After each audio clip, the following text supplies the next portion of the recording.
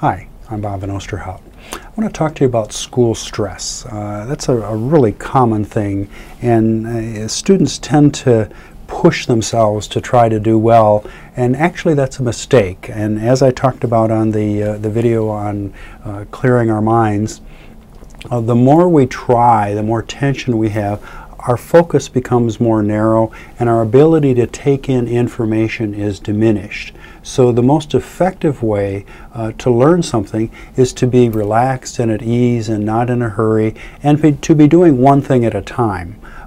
Research clearly shows that multitasking actually interferes with learning. It kind of goes through a funnel in the brain, and the brain does not process multiple inputs at once, and it actually creates difficulty and problems.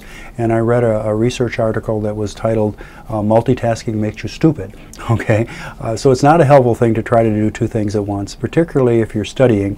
So have studying be the only thing in front of you when you're doing that. And balance is a critical piece to that. I would encourage you to look at the videos on diaphragmatic breathing and grounding, because getting rid of tension allows you to absorb information and understand things and make connections with things in your mind much more effectively.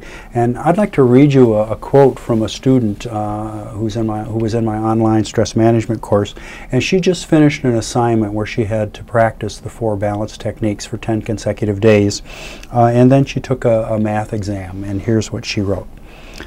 "I must say I think these techniques are working.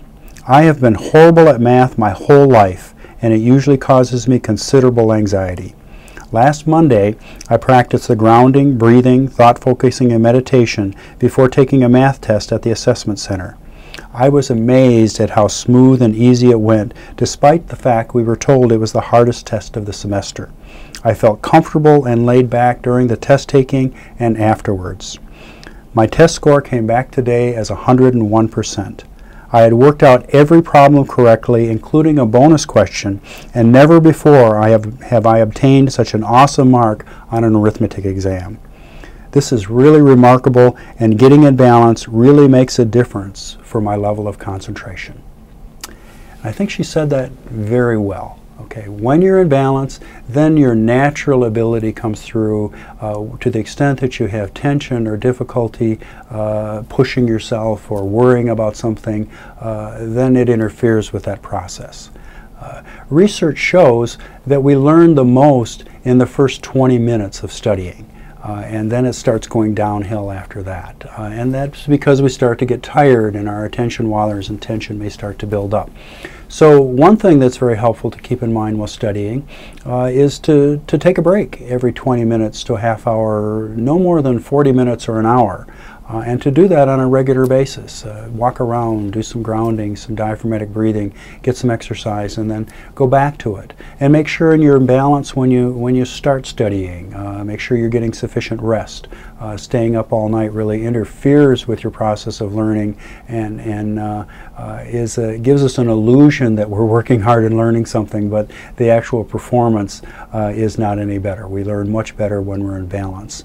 And the 3 principles that we talk about in the text, accept, balance, and clarify, the ABCs of stress management, will give you some guidance in developing strategies for becoming successful in school. But there's a book that really explains this process very well. There's a man named Cal Newport who interviewed very successful students in highly challenging programs throughout the country.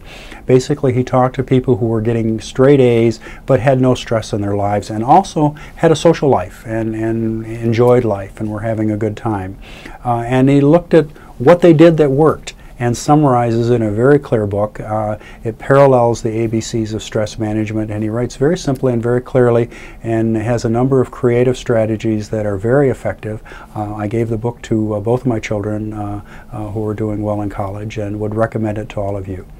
Take care. Good luck.